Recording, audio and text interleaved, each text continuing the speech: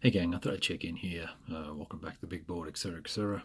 Playing table battles and using this lovely little two-page rulebook that came in C3I number 32, and I'm sure it'll be available somewhere online at some point for everybody else. But very nice, concise set of rules, same as the rule book per se, but just in 2 pages, which is cool. Kind of a small font, but it all works. Look, I'm playing the Battle of Chonaria, or Chonaria, depending on whatever. You can read it.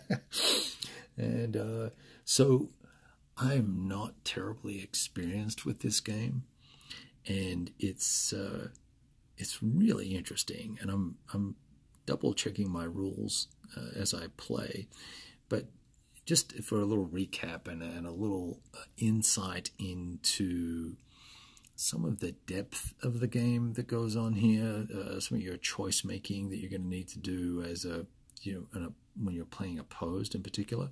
So up on the far left of the Macedonian line, of course, you have Alexander, and he recently rolled, or we rolled double sixes, and so we put both of those sixes on him because that will allow him to screen, and he can screen against the Sacred Band, the Thebans, and the Allies, which means that he can influence, I believe, this left flank here, left phalanx here. And so what that means is for the Sacred Band, who has taken a step loss, here's his other strength point.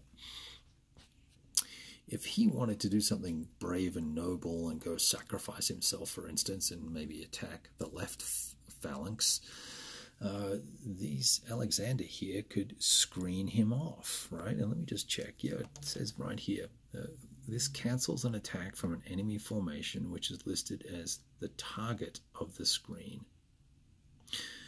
Unlike with an attack, all listed targets may be screened regardless of their status.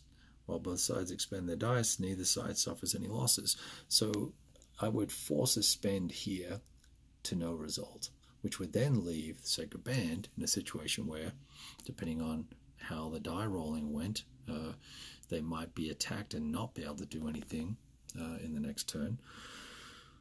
Which also then opens up questions about, well, what should I really be trying to do with the Thebans? And should I be trying to allocate dice to the Thebans and give them 2 dice, and hopefully they'll get a pair of dice, and hopefully they'll be able to do some counterattacking, which would thwart Alexander and perhaps save the Sacred Band?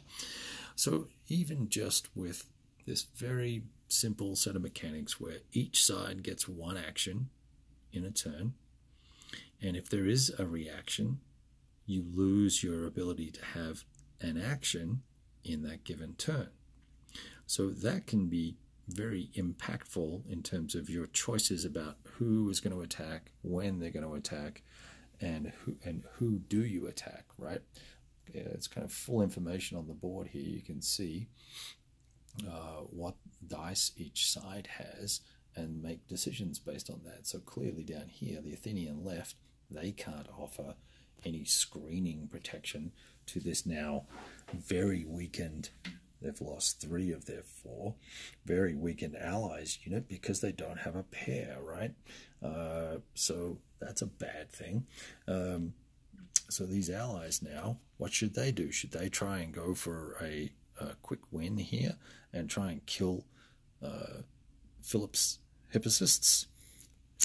Don't know. Should they knuckle down and knock it, try and weaken the right phalanx so that the Athenian left can attack in the next turn and impose 2 hits, and of course lose a hit itself? But nevertheless, I thought I'd share this with you because it's a fun, fast playing. I can set it up in my hotel room.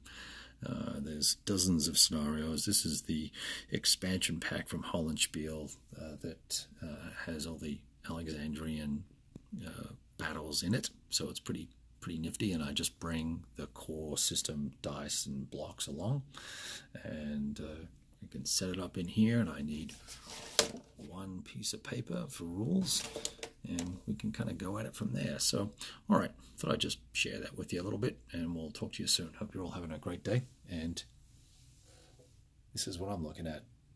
Lots of snow up in Boulder, Colorado. Take care.